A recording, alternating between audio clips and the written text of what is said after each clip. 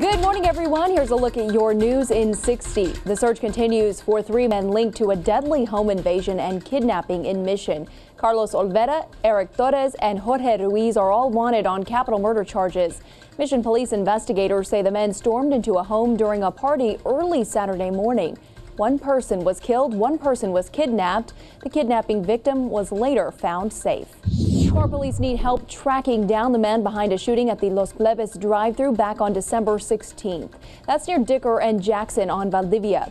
3 people suffered gunshot wounds. Police say Jose Roberto Reyes is considered armed and dangerous. He's wanted on attempted murder charges. Call Pharr Crime Stoppers if you can help.